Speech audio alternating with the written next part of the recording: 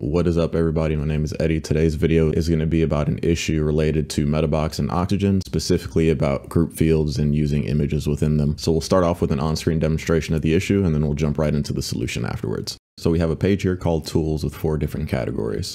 If you click into each category, you'll see that they have 4 tools within them. Now, if you notice the size of the image on the category page versus the tools page, you'll notice that the 640 by 360 placeholder image shows in a thumbnail size as opposed to the proper size here on the tools page. This is an issue that happens when you use an image advanced field or any image field within a group in a MetaBox field. So let me go to the back end here. I'll navigate over to the custom fields that I've assigned to the post type, and you can see our structure here. So we have a category image, which is the image that you see here. And then we have a group called individual tools.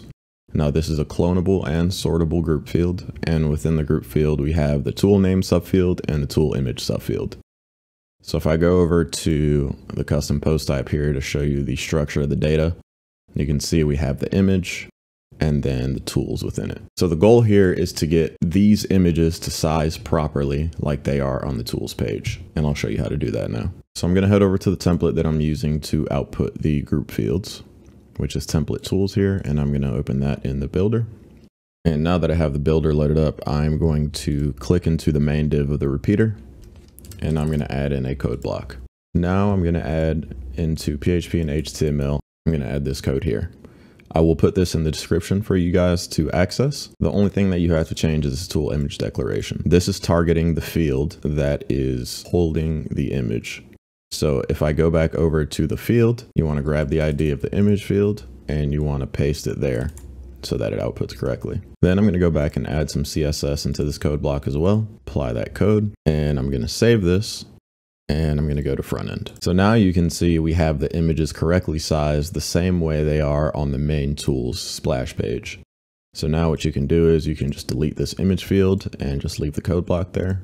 Save that, refresh the front end, and now you have all of the images within the group field sized correctly.